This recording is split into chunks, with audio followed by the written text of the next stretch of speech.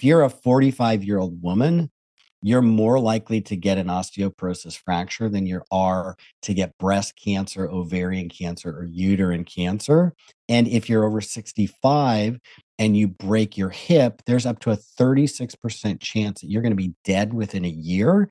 And for those people who survive, half of them never regain their full level of mobility and pain-free life that they had. And 20% require ongoing care. Hey, midlifers. Welcome to the Midlife Makeover Show. Are you ready to break free from your mundane midlife? Are you feeling trapped in a vicious cycle of rinse and repeat days? No matter if you're experiencing a divorce hangover, job burnout, or you just have the midlife blues, I got you. Hey, I'm Wendy, your hostess of the Midlife Mostess. I too was hit by midlife like a freight train. I too felt stuck in the same dull chapter. I wanted the clarity of how to create a new life beyond divorce and the courage to leave an unfulfilling career. But I kept telling myself that I wasn't worthy and it was just easier to stay in my comfort zone until I found a little secret, the freedom to live my life my way. In this podcast, you will learn how to achieve a vibrant midlife mind and body, how to create solid relationships through love and loss, and how to create an awesome second half of life. Grab your grande latte, pop in your earbuds, and let's get this midlife party started. Welcome back to the Midlife Makeover Show, everyone. We have an awesome guest today and a great topic, a topic we've actually never discussed on the show before, and I actually don't know much about it. So I'll be asking lots of questions for everybody, including myself. All right, today's guest is Dr. John Neustadt, the founder and president of Nutritional Biochemistry. Dr. Neustadt earned his naturopathic medical degree from Bastyr University, where he was awarded the Founders Award for academic and clinical excellence. Wow. Dr. Neustadt has published more than 100 medical articles, written 4 health and wellness books. I'm only on like book number 1. I'm impressed. It's such a challenge. And is now a #1 Amazon best-selling author in the field of osteoporosis. His most recent book is Fracture Proof Your Bones, a comprehensive guide to osteoporosis. Dr. Neustadt was also an editor of the textbook Laboratory Evaluations for Integrative and Functional Medicine, which was used across the United States to train and educate physicians, probably my ex-husband, on using functional medicine with their patients. Dr. John, welcome to the show. Thank you. It's an amazing topic, and I'm happy that we're introducing it to your audience. So what made you want to get into talking about osteoporosis or the study of it and teaching about it? I never saw this in my future when I was in medical school and when I got out. Yeah. But what happened was the universe has a strange way of telling us what we need to focus on and what we need to learn. I started getting patients coming into my clinic with osteoporosis. And I was working from an integrative medical perspective and working with them and seeing changes in their bone density, seeing their bone density going up. And some of them were also taking medications. And my mother-in-law has osteoporosis. And so I was doing a little work with her, and she was taking Fosamax, and her bone density was going up. Her physician was happy. I was happy. She was happy. And then she fell and broke her hip. Oh. And I thought to myself, there's something wrong with this picture. So I started digging into the research, and what I found absolutely shocked me. A bone density test only predicts 44% of women with osteoporosis who will break a bone and only 21% of men. And the risk of fractures, which is the most dangerous thing with osteoporosis, the risk of fractures depend on factors largely other than bone density. But despite that, we've known since the 1990s this information that bone density predicts less than half the women who will break a bone. Despite that, doctors are myopically focused on changing that number on the test and they're not trained and they're not having the conversations around diet, lifestyle, exercise, the more holistic approaches that the research shows are necessary to fracture-proof somebody's bones, to help people avoid that complication of that disease, but also to build stronger bones, to improve bone density, but more importantly, to maintain strong bones. And so I dove into the research, and here I am, 17, 18 years later, with lecturing at medical conferences and writing books and passionately educating people about what they can do and to create their own holistic plans, because they're not going to be getting this information from their physicians. Yeah. So taking more of a proactive approach. Absolutely. Instead of waiting until it's too late. But question, well, I have a couple of questions. Can you reverse it once? Absolutely. Oh, Absolutely. very cool. But we don't want to try to reverse it. We just want to get ahead of it if we can, right? So ideally, what's the saying? Prevention is worth a pound of cure, or whatever that saying is. Of course, if we can prevent it. The beautiful things is that all of the holistic approaches also can help prevent osteoporosis from developing in the first place when it comes to the diet, the lifestyle, recommendations that I teach and that I talk about in my book. That's all just good recommendations for creating not only healthy bones, but a healthy brain, a healthy body, a healthy cardiovascular system. This beautiful web of interactions that our body has is that when you're doing the right thing for one area of your health, your bones, for example, you're also going to be benefiting other areas of your health as well. Yeah, exactly. What is osteoporosis exactly? Osteoporosis is a condition where the bones are steadily getting weaker and it increases your risk for fractures. Okay. And when does it normally start to decline, your bone density?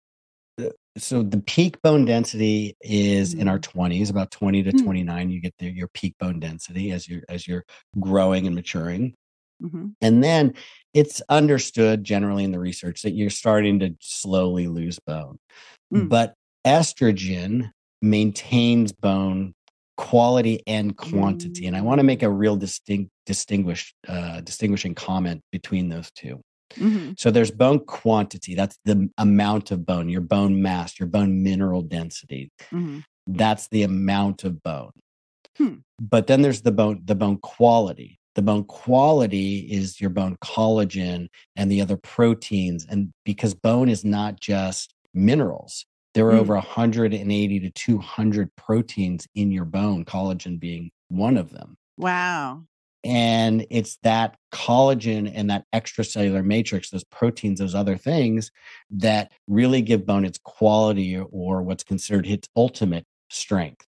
And I'd love to go into that a little deeper in a few minutes. But to answer your question about, when does it start to develop?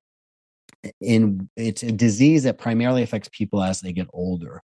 So when a woman goes through menopause and the estrogen drops, for the 10 years after, as you go through menopause and the 10 years after, that's when the fastest rate of bone loss occurs. But there is a huge problem in this country where you have people developing complications with their bones getting weaker, increasing their risk for fractures even before that, because they're taking medications that damage bone, like antidepressant medications, the acid blocking medications, prednisone. There is a long list of medications, and that's a real blind spot for physicians not understanding the medications that are doing that. And so they're prescribing medications, not understanding that they're actually creating osteoporosis and inducing fractures. Yeah, that word menopause came to mind as soon as you said estrogen. I was like, oh, ding, ding, ding, ding. So basically, of course, my listeners being at midlife and a lot of them going through menopause or perimenopause, you really have to be proactive about this. Absolutely. Right? Yeah. It is such a concern and such an epidemic that globally it's second only to cardiovascular disease as a health issue. Huh. Every 30 seconds, somewhere somebody is breaking a bone because of osteoporosis. Wow. And if you're a 45-year-old woman, you're more likely to get an osteoporosis fracture than you are to get breast cancer, ovarian cancer, or Whoa. uterine cancer. And if you're over 65 and you break your hip, there's up to a 36% chance that you're going to be dead within a year. And for those people who survive, half of them never regain their full level of mobility and pain-free life that they had. And 20% require ongoing care. So it is something that people do need to be aware of. They need to be proactive about. They need to understand that this is a silent disease, just like cardiovascular is a silent disease, where for years and years, your bones can be degenerating and getting weaker and weaker without you having any symptoms until one day, snap, Boom. you just break a bone. That often is the first sign of that somebody has osteoporosis because they weren't screened for it. Yeah. So when do you get screened for it? When is the best time? So in general, the screening recommendations are that when a woman goes through menopause, it's basically 65-year-old women, older, should be screened, and a premenopausal woman with risk factors, and that's a very interesting word, with risk factors, should be screened. Okay. There's a long list of risk factors, though. So what the bottom line is, about 90+% of people who are eligible to get screened are not getting screened, and that's what the research is showing. But also, there's the recommendation by the Bone Health and Osteoporosis Foundation, which I personally like, and I'm on the corporate advisory roundtable for that association, for that organization. Nice. And that recommendation is that if you're 50 years old or older, man or woman, and you break a bone, you should get a bone density test. Wow. I advocate that any woman who's starting to just go through menopause, they get a bone density test to get their baseline, to see where they're at. And then obviously, if they're taking any medications or have any of the diseases or other things that we know create osteoporosis, they get a bone density test as well. So even if, like you said, though, too, was it 44% are not detected, as we said? 44%. I've never been good at stats. A bone density test only predicts 44% of women with osteoporosis who will break a bone, and only 21% of men. That was from a study, all the way back in 2008, I believe that's when it was published. Yeah. So if it comes back positive, then you got to go into some serious repair, recovery, and really, really get back to your health. And then even if not, if it comes back negative, you still got to, like you said earlier, you got to prepare and prevent and be proactive about it. So there are two primary cells in bones. There's the osteoblasts, and those build up bone. And there's the osteoclasts. The osteoclasts break down old bone. And both of them should be balanced. And in a healthy system, a healthy physiology of the bone, you get bone remodeling happening all the time, where old bone is being broken down and healthy new bone is being created. In fact, about every 10 years, your bone is totally new. And bone is more than just even the minerals and the collagen. Your bone marrow produces your red blood cells and your white blood cells for your immune system, and your platelets. So it does a big job. There's a lot going on in your bones. Yeah. And what happens with osteoporosis, it is essentially a disease of imbalance, where the destructive forces are winning, and the forces that build bone and keep you healthy are losing.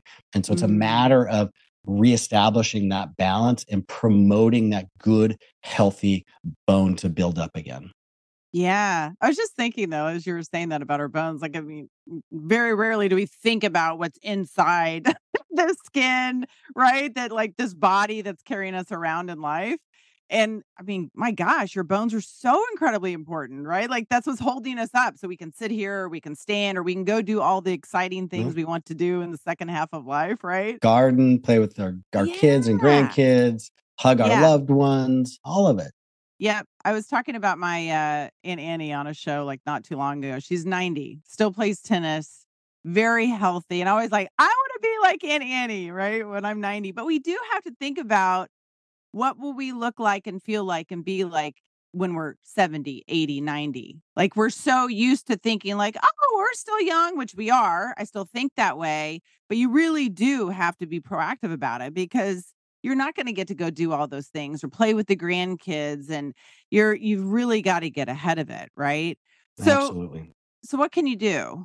What are some of the things that you can do to prevent? Great question. So Mhm. in my book, I walk people through how they can create a holistic plan for themselves. And that same Mm, approach is also works for helping to maintain your bone health as well. So mhm, the first thing I do, or I recommend people do, is they look in their medicine cabinet. So we mm, want to remove anything that's creating damage. yeah, Because if not, anything we're doing to try and build bone back up and become stronger, it's like pushing a boulder up a hill. You yeah. want to create the environment for your body to thrive as much as possible. Mhm, And in order to do that, we want to eliminate things that are creating the damage. And one mhm. of the big culprits for that are medications, as I've already mentioned. So check your medicine cabinet. And I talk in the book, there's a whole chapter on medication-induced osteoporosis. And in Mm, fact, I've given medical talks on it, and mhm. going to be giving a talk pretty soon on cancer treatment induced osteoporosis at Yeah. Oh, two yeah. conferences. And so there's a lot of things that can damage bone. Most Mhm. commonly, you've got your acid blocking medications, Mm, your antidepressants like mhm. Prozac and Wellbutrin. And Yep. those are so damaging, those categories of antidepressants, Mhm. that research has estimated that for every 19 Mhm. women taking them, one will break a bone.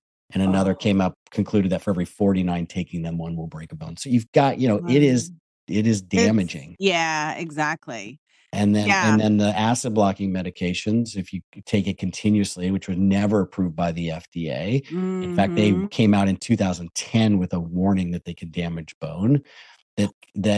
Taking it for 4 years continuously is associated with an increase of 60% increase in hip fracture risk. Mm. So that's one thing that somebody can do. Mhm. The other thing to make sure that people are doing is eating optimally.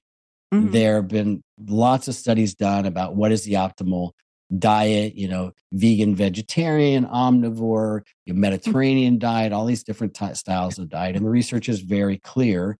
Yes. Eating a Mediterranean dietary pattern, a plant forward dietary pattern with ample amounts of protein, Mhm. is associated with a 20% decrease in fracture risk Oh, and that's big. osteoporosis. Huge. And hip Yeah. fracture, which is the most dangerous type of fracture. Yes. Yeah.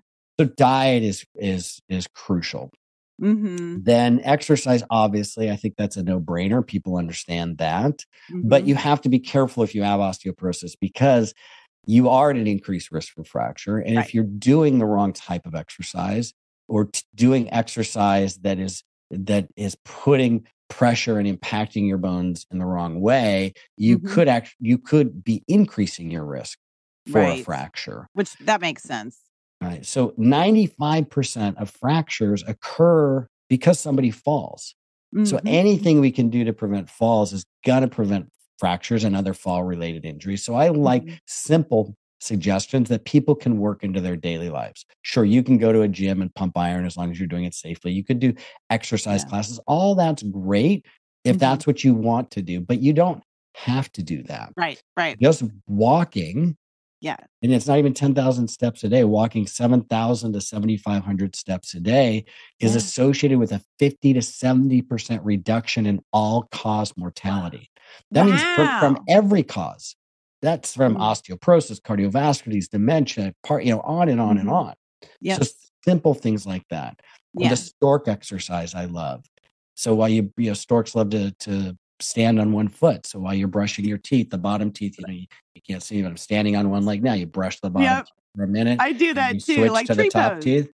Yeah. Exactly. Yeah. So that'll help work a little bit of the core muscles, a little bit of the quads, a little bit of the glutes, just to help with that stability, which is Yeah. amazing. Making Yeah. sure people's homes are fracture proof and Mhm. safe, that loose steps are fixed, that Mhm. there are no throw rugs that people can, especially if you shuffle, catch your foot on. and fall. That there's a list and that to go through as a sort of a checklist that I've got in the book as well, like what to do if you're home. Yep. Then there is sleep. And this is something that's commonly not discussed. And this is definitely for prevention, but also I would say for the stopping the progression or helping just restore that balance that I mentioned. And that is, if people are not getting enough sleep, that's associated with a faster rate of bone loss and an increased risk of osteoporosis. Then, of course, something that's not talked about. And I say, of course, because I think it's so obvious how important human connection is for total health and wellness. But there are studies that looked at social networks. That is, do people have social support? Do they have friends that they can call on and count on? That is associated with a reduction in hip fracture and all-cause mortality, death from all causes, but also a faster recovery from a fracture if they were to get one. Yeah. And so there's a whole chapter on social support in my book as well. And that's important. And then, of course, I talk about dietary supplements because targeted nutrients, taking the right nutrients, shown to not just promote healthy bone density, because I discussed the limitations of that test. It's just an important piece of the puzzle, but just one piece of the puzzle. But more importantly, nutrients that have been shown in clinical trials to maintain strong bones as indicated by reducing fractures in those studies, not just improving the number on a test. So if you're so for me, if I haven't been tested and I want to get started and I already eat well, I move my body, all that good stuff, is there a certain amount, like certain supplements that, okay, I could take these and at least that will, it's not going to hurt, right?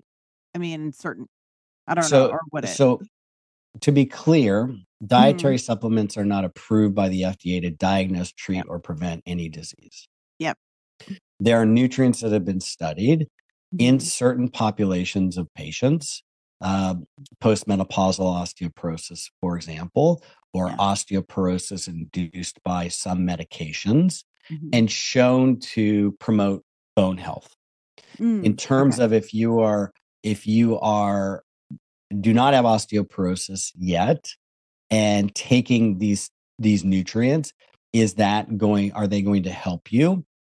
Well, those for the most nutrients, that data just doesn't exist. So I like to say the lack of evidence is not the evidence of a lack of effect, meaning that the studies just haven't been done.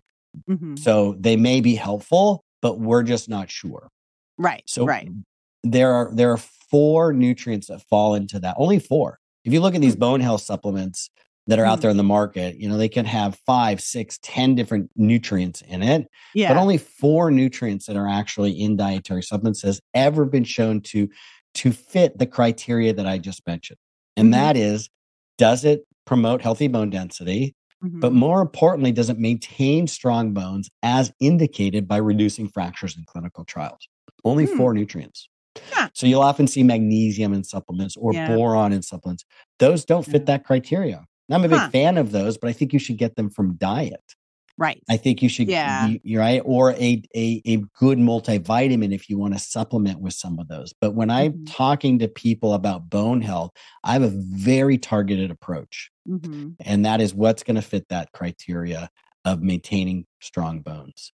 So those 4 nutrients are a specific form of vitamin K2 called MK4, calcium and vitamin D, and another mineral called strontium. I'll talk, and I'm happy to talk about each one of those. Yeah, what is strontium? Strontium is a mineral. It is naturally occurring in soils, but it's also been studied in Europe for osteoporosis. In fact, it was approved for a while in Europe as a medication for osteoporosis. The form of the strontium that was studied and approved is called strontium ranelate. Now, in the US, that doesn't exist. It's not a medication. It's a dietary supplement. It can be found in dietary supplements as strontium citrate. Now, to be clear, there are no clinical trials on strontium citrate, either for safety or effectiveness. What we know with the strontium ranelate is that it did improve bone density, but at least part of that improvement was due to creating false bone density test results. And that's because a bone density test is an X-ray, and that the machine shoots an X-ray into your body.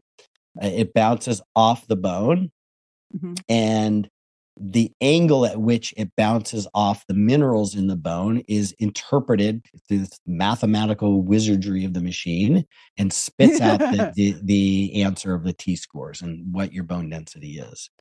Well, strontium is heavier than calcium. And so when the X-ray gets, strikes that mineral, the angle at which it bounces off the mineral is different than it is for other minerals. And because it's not a medication in the US, the machines and the radiologists do not compensate for that. They can't calibrate the machines to change the calculation. And so it gives you a false bone density test result. But more importantly than that, it's been shown to reduce fractures. However, of the 6 large clinical trials done with strontium ranelate, 5 of those showed that it only reduced vertebral fractures. It did not reduce hip fractures. But then there's a safety concern that's been raised as well. Strontium has been removed as a medication in different markets in Europe because what they discovered is that it increases the risk for blood clots that can cause stroke and heart attacks. Wow. And blood clots in the lungs as well, called a thrombo in the lungs. So like a pulmonary embolism is what that's called. So much so that the conclusion was that for every one person helped by reducing a fracture risk with strontium ranelate, one person would be getting one of these dangerous blood clots that could kill them. Wow. Right. So that's my concern with strontium. Yep. It is still available as a dietary supplement in the US, however. Now, then there's calcium, vitamin D, which everybody's heard of. Yep. And MK4. What is MK4? MK4 is a specific form of vitamin K2. It's become vitamin K2 has become more popular. There's a lot of confusion around vitamin K, not just in the general public, but even among researchers. And you look in the medical research, you'll have articles and research studies that are reporting the results of the research study, and they're just saying, well, we use vitamin K2, or it's a review of the research. They just talk about vitamin K2. But the reality is vitamin K is a category. There's a different subtypes of vitamin K. So in that overarching category of vitamin K, there's vitamin K1, which is found in green leafy vegetables. And then there's vitamin K2.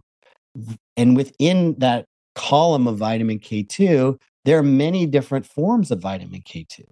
MK4 is one form.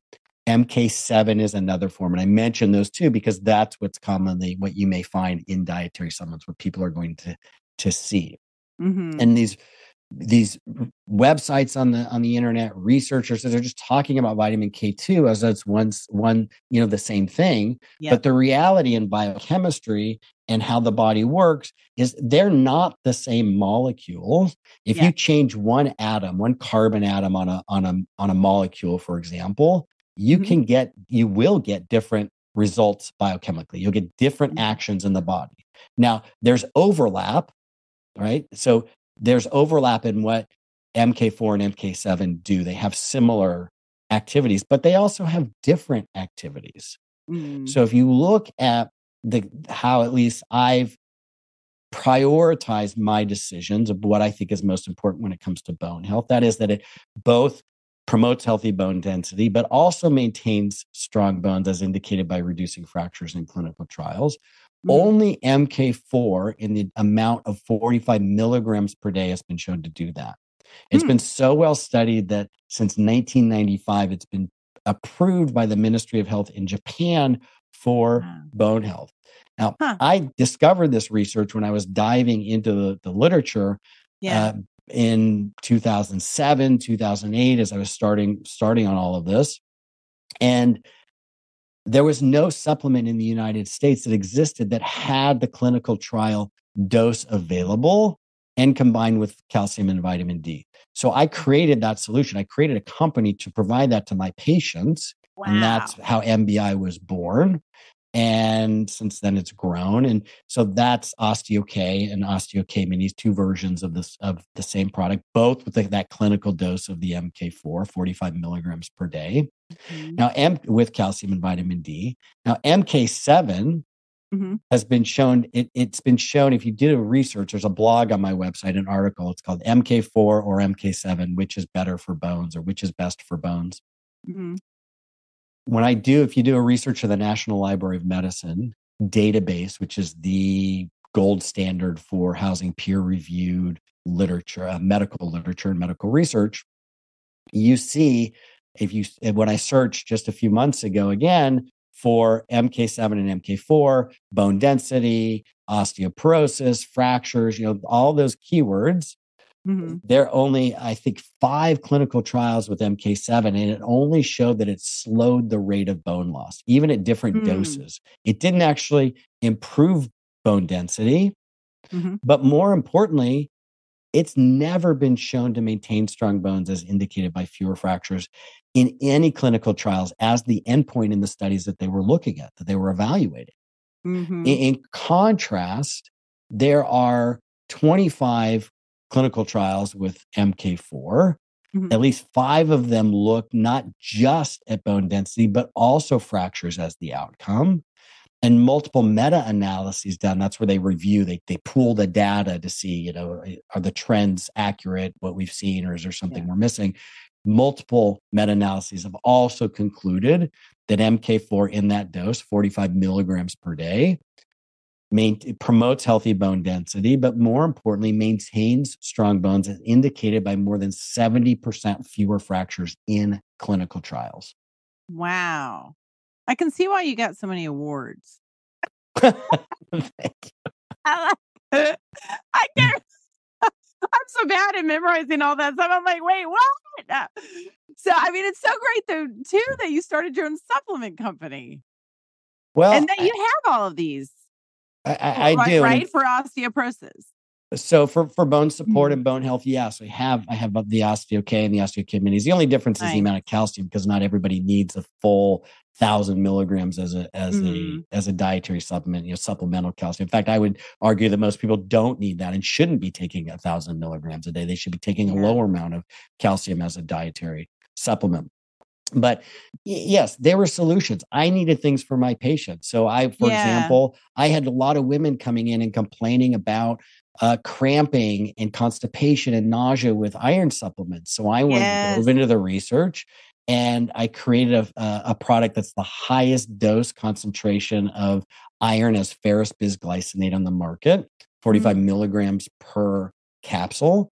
And it doesn't cause any of those problems. And it's highly absorbable. The reason why the cramping and all those side effects occur is because your body is not absorbing that form of the mineral. And so it's irritating your system. And so I found a form and I created the product. And similar for brain health, for omega-3 fatty acids, it doesn't cause that rigor, that burping up, and is highly absorbable. And for circulation and blood pressure, I think about 13 products now I've formulated over the years. Multivitamin, all for my patients, things that I needed clinically and that were guaranteed to give results. So if someone's not sure, like what to take, not to take, is the best thing to do is start with the book.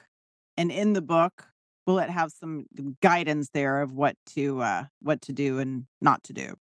Absolutely. The book, I was methodical about creating in the book chapters that have at the end of the chapters a take action sections. So as people progress through the book, it is helping them create their holistic plan that works best for them. It can be overwhelming. And in fact, it is overwhelming. And it's anxiety producing. So I can't tell you how many times I've talked to people who have a diagnosis of osteoporosis, and they're scared and they're anxious. And I understand it is a scary diagnosis. But what I have them do, and I say this, I said, okay, take a deep breath. This is not an emergency. Yes, it's serious, but there's time to educate yourself, to learn the options, to learn the questions to ask your doctor to make sure you're getting the best possible recommendations for your care. There's a whole chapter on osteoporosis medications in the book as well. Mm-hmm. And time for you to create your holistic plan. And you don't have to tackle everything at once. In fact, I would argue people shouldn't try and do everything at once because it's usually just major changes for people, and radical changes done overnight tend not to be sustainable. And the dietary recommendations, for example, the exercise recommendations, those are recommendations based on the research that are shown to promote health for the rest of your life. It's not a fad diet. So I recommend wherever anybody's at, just pick one or two things, one or two chapters, and just start there and build over time. Yeah. And better to start now than, you don't want to wait until it's too late, until you get that bad result or you break a hip or break a bone. It's like, start now. And I tell everyone all the time, I try to, it's really the basics, right? As far as food and exercise, just move your body, eat the pros, like the pros and the produce. Yeah. Oh, I love that. I love that. Yeah. Isn't that nice? Actually, it was a guest on my show that said that. I was like, oh, I like that. Eat your pros. But really, like, you don't have to overthink it. You don't have to get overwhelmed about it. The good thing is somebody like you broke it down and made it very simple. You wrote a book about it. You've got the supplements. You've got the recommendations. That makes it so much easier for all of us out here, especially for me. But it does make me think too. Like I was like, oh my gosh, like, I think I'm like in my 20s, but I'm like, oh my gosh, wait a minute. I am 50. I do have a 50-year-old body. Like, I have to make sure that I am taking care of my 80-year-old body and my 90-year-old body. I do need to be more proactive about that. And I know how much, supplements can help. And even if like just, your diet and exercise is huge, what you're doing on a daily basis, and sleep is so important. All those are the foundations of long-term health. And I just want to mention two things quickly. Even with the fad diets, the high protein diet, keto and those high protein, diet, I repeatedly find when I talk to people and I do a diet recall or an intake and try and understand how they're eating, and they calculate how much protein they're eating, they are repeatedly not eating enough protein. And as we get older, we require more protein to maintain muscle and bone. And in fact, the amount of protein that we're eating can account for up to about 4% of our bone mineral density. And the US RDA for protein is insufficient as people get older to maintain muscle and bone. So I give specific protein targets and recommendations based on body weight in the book that people can calculate. It's a very simple calculation. Wow. And also the other thing I have people focus on is plants and protein. Yep. That's really breaking it down very simply. The pros. And the other thing I would just mention in terms of, you talked about being proactive and people educating themselves. Unfortunately, most doctors out there, if you read this book, you're going to know more than probably 99% of doctors out there. Yeah. And there's a study that came out in Europe, and I don't think it's any different in the US a few years ago. I think it came out of Sweden or Switzerland. And they trying to figure out, well, why is osteoporosis so undertreated and underscreened for, just like it is here? And what they found out is that doctors are confused. When they see a test result, they don't know how to interpret it. They don't know then what if they're going to recommend a medication, which medication is best. In fact, even here, the first line therapy still is Fosamax. Yeah. But if you have postmenopausal osteoporosis and you've never broken a bone with osteoporosis before, Fosamax has never been Fosamax or any of the oral bisphosphonates do not prevent both a vertebral and hip fracture from occurring. Wow. If you've never had one before. Right. So doctors don't understand that. They're not trained in terms of the diet, exercise, and don't understand how to have those more nuanced conversations and are pressed for time. They have to see a volume of patients. And so it's imperative that people take their health into their own hands and educate themselves and learn what they can do. Yeah, you're so right. Yep, you're so right. Where can we find you? My website is the great place, nbihealth.com. It's nbihealth.com. And then the name of the book, which you can get on Amazon, is, what is it again? What's the name of the book? Fracture Proof Your Bones, Yes. A Comprehensive Guide to Osteoporosis. I love it. This has been good. Oh, good. Thank you. I've learned a lot. Yeah. I mean, it makes me like, I feel like my own interviews are like little mini workshops for myself.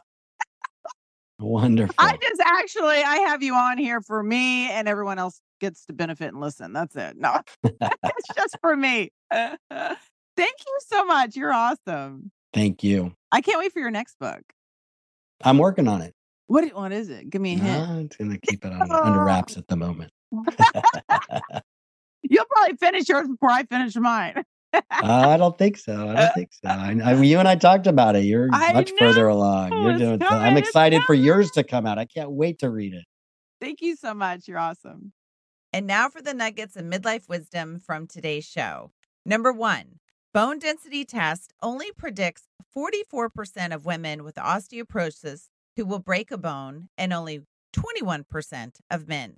Number 2, osteoporosis is a condition where the bones are getting weaker, and it increases your risks for fractures. Number 3, all of the holistic approaches, such as a healthy diet, lifestyle, exercise, and the recommendations that Dr. Neustadt teaches in his book, Fracture Proof Your Bones, can help prevent osteoporosis from developing. Number 4, osteoporosis is secondary to cardiovascular disease, and every 30 seconds, this is crazy, someone is breaking a bone due to osteoporosis.